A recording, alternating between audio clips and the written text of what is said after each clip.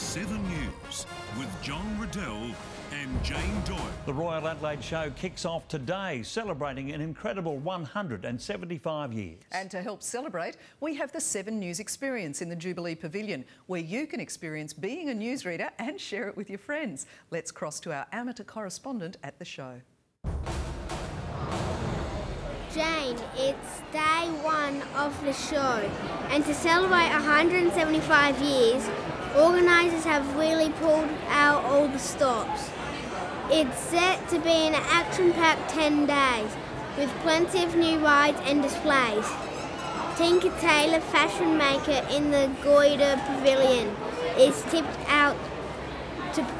to be a crowd.